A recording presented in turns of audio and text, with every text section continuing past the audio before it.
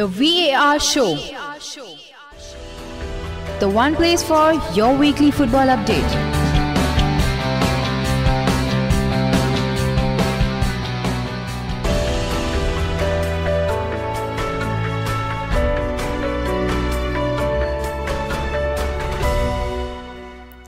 Hola, a very warm welcome to the VAR show, the show which talks about all the various major football leagues in detail. So today we are going to continue the theme of interviews, and we have a very influential figure in terms of Bangladesh footballing culture as of today and hopefully in the future also. We have the coach of Abahani Limited Dhaka team, Mr. Mário Lemos. So for our listeners who do not know about Abahani Limited Dhaka, so they are a professional sports club based in Dhaka, Bangladesh, and in the domestic scene they have achieved a record 6 Bangladesh Football Premier League titles. So that's not very less. They have quite a good reputation. And as for Mr. Mário Lemos, he is the current head coach of Dhaka Abahani, as I just said, and he's a former Portuguese player, and he has also worked with a lot of teams around Asia, and also was the fitness coach of Bangladesh national team previously. He has also led Dhaka Abahani to the 2019 AFC Cup of the South Asian zone, and he also came out runners-up in the Bangladesh Premier League in the year 2019. So without wasting much time, we will get straight into the interview. And first, before that, we would like to thank Mr. Mário for coming on the show. Thank you so much, Mário, for coming on the show.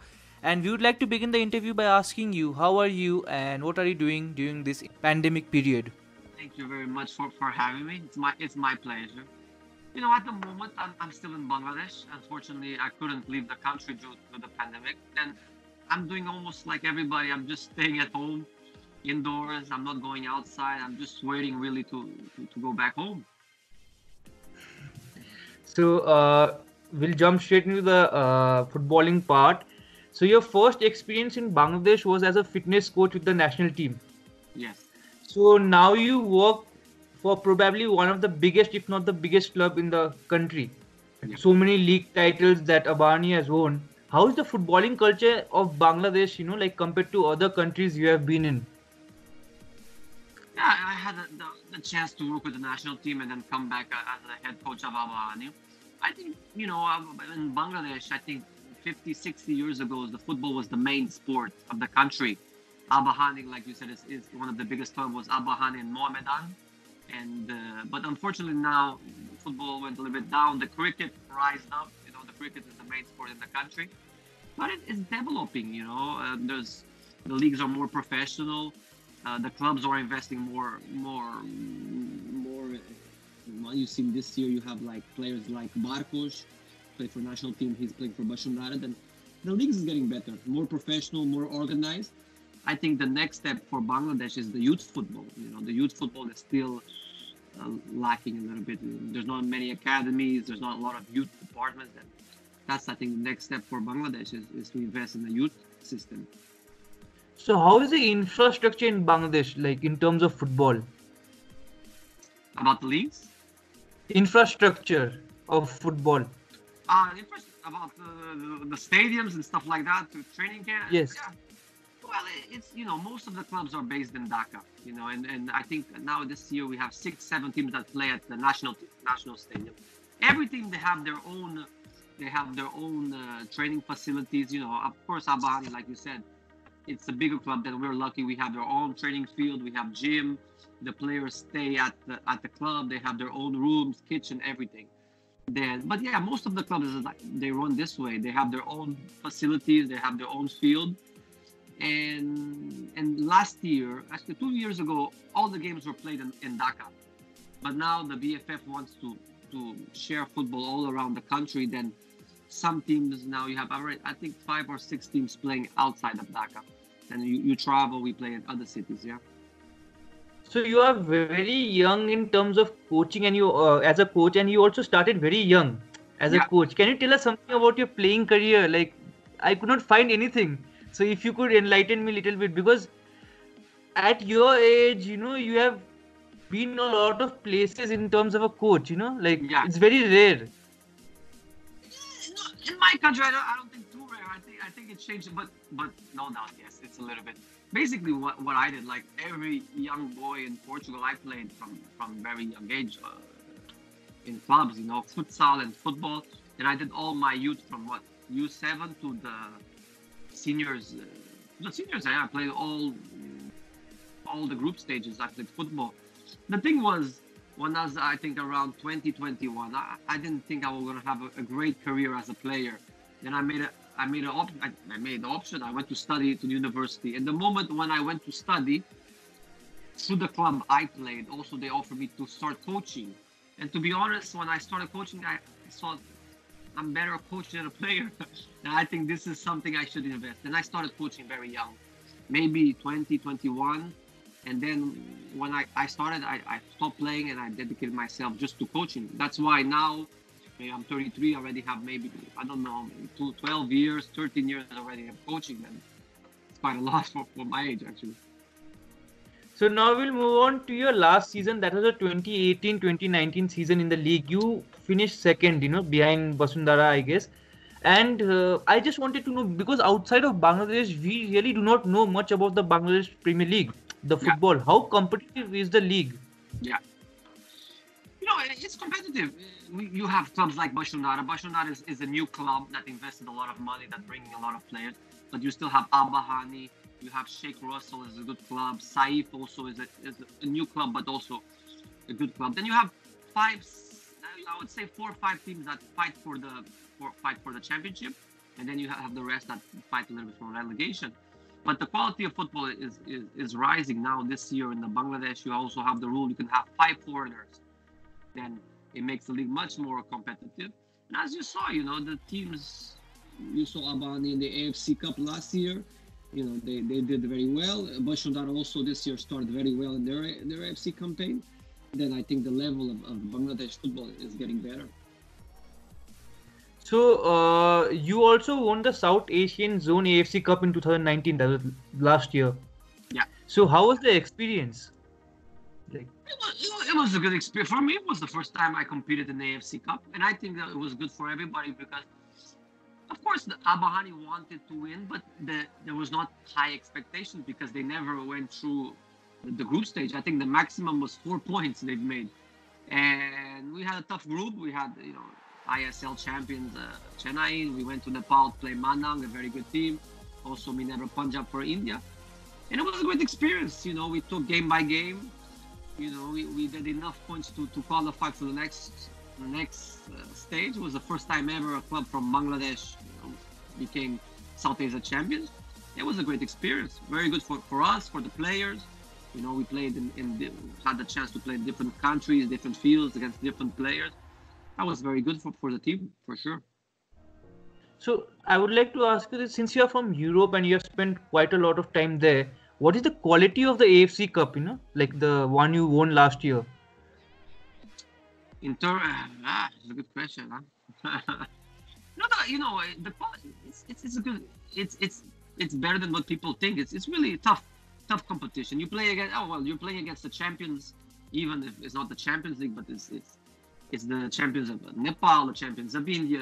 Super League is a really good league, and so it's really good. I would say, I don't know. It'd be hard to compare, but the quality of football played is different. Also, the big difference, what I felt in the AFC was tactically, big difference between the BPL and the AFC Cups. Teams are much better prepared tactically, physically. It's much harder to win a match in the AFC Cup, no doubt. So now we'll move a little bit to the tactical side. So if you had to describe yourself as a coach, how would you describe your team? Like your game system maybe? Yeah, my game system changed a little bit, in Bangladesh, a little bit, not just in Bangladesh. We always have this idea, I think, coming from Portugal, you want to have possession, you want to attack, you always want to control every moment of the game. But you must understand where you are, I think. And one thing is difficult sometimes in Bangladesh is, basic stuff like playing from the back. When you play in very bad pitches and your goalkeeper doesn't feel confident, then you must adapt. And, my idea, I always want to have, possession. I want to attack. I want to control the game. But I really enjoy, and I think one thing why we were successful in the AFC Cup is I really like my teams to be disciplined and organized when defending. Very, very disciplined and organized. I don't like my teams to concede goals. I like to attack, no doubt, but I don't like to concede. And I think in the AFC Cup, that was the message we gave to the players. Because in the BPL, you can attack, you can press high, you can make mistakes, and you still win. In the AFC Cup, it's different. The moment you make a mistake or you take too much risks, Chennai will kill you. Manang Marchandi will take advantage. And that's one thing I wanted. And I think one reason is last year we were not champion was defensively we were not good enough. And this year is something I'm really consistently organized and disciplined when defending. And of course, having control, trying to create the most chance possible, playing positive, playing aggressive, with passion, with energy, and trying to win every game we play in. So you said you like your team to be defensive, very disciplined. So which one do you prefer, man marking or zonal marking, or a hybrid? Nah, we defend in zones. Most of we defend in zone. But if I tell you honest, I remember in some moment, not every moment in the game, say very old school, but I remember we playing Chennai, and we didn't want at the time was Chris Hurd, the midfield. We didn't want. Also, when we played Manang Marchandi, what's his name? Was it Guru? Number 10. Do you know him? Guru is a left foot. Anil Guru. Anil Guru. I think so. Most probably, I think it's him. Very good player. Technically left foot. Then these type of players, you must keep an eye on him. And then sometimes in some moments of the game, we say, every time he receives the ball, let's force him to play back. We must, not always the same player, man to man, but some players, sometimes we gotta force them, not allow them to play. So, if since you have been in so many places, and what is your favorite formation? Do you have a formation you use for maybe the BPL and a different formation for the AFC, or is it similar to what you use? We changed a little bit. We played 4-3-3 in the BPL because in the BPL, like I said, we're a dominant team. We can attack a lot. In the AFC Cup, we played 4-2-3-1, and when we played the semifinals against the North Koreans, and we did it a couple times, we played into a 3-5-2, but to be honest, it was more a 5-3-2 against them. It was more a 5-3-2. Then sometimes we change, but 4-2-3-1 will be the formation I usually use. And then depending who we play, or sometimes injuries can change the way we play also. And it depends. So since you have had so much experience in the Asian part, you are the South Asian zone champion. So out of all your experience in Asia, which is one coach or one team which was the most difficult to play against? Good question, huh? I'll be honest. I think the two teams. This is very honest. Manang Marchandi was very difficult in Nepal because at first they played in the artificial pitch, right? And the tempo they played, that was one of the toughest games we had. And I would say the 425 North Korea in North Korea. Oh yeah, very, very difficult. They don't allow you to breathe. You try to play, but they don't allow you to play. It was one of the teams that played for us. The intensity they played from the beginning of the match to the end of the match, they didn't stop. It was unbelievable. That's why they went 3 times to the final. So how you spoke about the North Koreans and how they play. So I would like to ask you how is the fan culture in Bangladesh about the football, because it's a mostly cricket dominated country. So how is the fan culture in Bangladesh? The fan culture, unfortunately, I don't like to use this word, but it's dying a little bit. I think 30, 40 years ago the stadiums were full, not now. And I think because of Dhaka, it's a so busy city. People in Dhaka, I won't lie to you, maybe 1,000, 2,000 people come to the stadium. The good thing is when we play outside of Dhaka, in smaller cities, people come to the stadium. Not so many, but there's more people coming to the stadiums. But unfortunately, and I feel the Bangladesh people, they like football. They know about football, and I think they have more interest for Barcelona and Real Madrid than for Abahani or any other team. But it's a shame. We're trying to change this and trying to bring people to the stadium because that's the most important thing. So now, since you mentioned Barcelona and other European giants, which is your favorite football club from the around the world? I'll be honest. I follow Mourinho. You know where Mourinho goes, I follow. I follow him. And yeah, I'm a big Mourinho fan. And usually I was Manchester United. I changed to Tottenham now. I'm not a, but yeah, that's one of my favorite coaches. Okay, so talking of Mourinho, do you have any other coaches whom you look up to or you are inspired from? Yeah, of course. That's one of the things I think Mourinho, when we're talking about, you said I started at a young age. I think Jose Mourinho changed that in Portugal. Before, of course, I wanted to be a football player like everybody. But the moment Mourinho had success as a football coach and not being a top player and not being one of those big names, it changed. A lot of young people, I see now, even young people that want to become coaches. And I think Mourinho was the first one. But yeah, now from top of my head, I like Mourinho. Who do I like more? No, Guardiola, of course, is a great coach. Bielsa also is a great coach. Klopp, all these top managers. I try to follow all and try to learn a little bit from everyone. Different styles. So do you think that Mário Lemos as a player would get into your team? No way. Too lazy. He's too lazy. That was my problem. I was too lazy. Yesterday I was speaking with a friend of mine, and I think when I played, I was too late. Now I can see myself as a coach. I said, my God, this guy was too lazy. He didn't work enough. It'd be very hard. Impossible to get in the team. So, since you started at very young, and maybe many coaches can relate to you, do you have any words for any young coaches who are starting out, right now? Yeah, for sure, and I started, to be honest, I started from U12 in a small club in Portugal, and now I'm coaching the biggest club in Bangladesh, and I coach in the Super League in Malaysia. You got to put work, you got to put work, you got to be humble, you got to work a lot. And of course it's harder for, I won't say people, it is for people that don't come from, if you're not a big ex-player, if you're not a fame, it takes more time, and you got to prove yourself, because people don't know you. So who is this guy? Then you got to work. It takes time. Sometimes things don't happen your way.